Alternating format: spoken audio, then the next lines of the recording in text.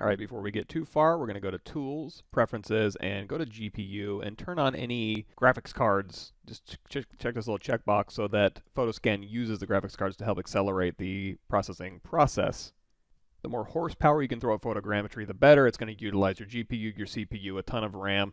In this instance, on this computer, we're using the AMD Ryzen Threadripper 16-core processor at 3.4 gigahertz and 128 gig of RAM, which means all of this image processing that it's going to have to do and this point cloud data it's going to have to recreate, it can utilize as much of my hardware as possible. And it also go a lot faster, so photogrammetry isn't as painful. You're not having to stand around and wait around for too much. In fact, the demo we're going to show here, I'm not anticipating anything more than a couple minutes per process, but we'll see how it goes. Next thing we want to do is get our photos in here. So I'm going to go click on this little button right here. If you hover over that, it's going to be Add Photos.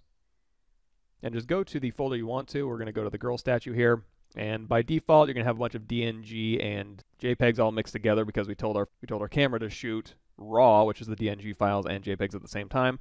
If we just want the DNG files for now, just go ahead and sort by type. And of course, you can go here again, go to View, Details, and then just sort by type. And now we can just select all of our RAW DNG files. Now, I like DNG files because you can see their file size isn't that large. It is 30 meg per shot, so it is pretty hefty compared to the JPEGs, which are very compressed, but they're nowhere near as large as, say, a lossless TIFF. So what you can do with these RAW files is you can open them up in Lightbox, for example, and change the sharpness and exposure, etc., and then export those out as lossless TIFFs and then bring those in. But in lieu of doing that, I'm just going to bring in the DNG files, and we'll see what kind of results we get. So again, these are just the raw images directly imported into Photoscan. Now, one type of shooting scenario we didn't really talk about in here. So what we did was we did an isolated object where I basically walked around the object with our camera. Another one you can do is you can have a stationary turntable, well, a stationary camera shooting a turntable, and the turntable you turn and the object turns and the camera doesn't move. We're not going to get too deep into that, but what you would want to do is go ahead and add these to a camera group and then tag those as a camera station.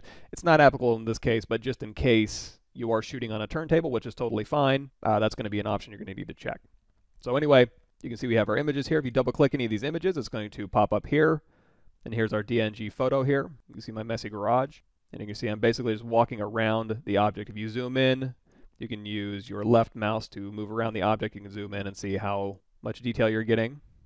And now that we're looking at it, one pro tip, don't put your object on a very light, colorful surface, because what you're going to end up getting is bounced light or reflected light from this bright yellow box onto the bottom of your object. Oops. But not a huge deal in this case. We're just doing this for a demo. But ideally what you would do is put a white or a gray sheet down so that you're not getting yellow reflected light. But like I said before, oh well. Now, if you're going through these photos and you see any that are really bad or really blurry, what you can do is, with the photo selected here, you can just go over here to this little remove camera, and that'll go ahead and delete the image, or you can simply go over here to the disable camera, and that'll disable it. So you'll get a little red thing here. If you want to enable it, just re-enable it. Now, all the photos look fine to me, to my eyeballs, but what you can do is actually have Photoscan look at your image and determine the relative quality of the images. Now, you don't have to select all of them. You can just right-click on any of these and go to Estimate Image Quality, and then you can tell it the selected ones, which we'd only had one selected. You can shift select as many as you want, or you can say all of them and hit OK. And you're going to see it's analyzing the photos.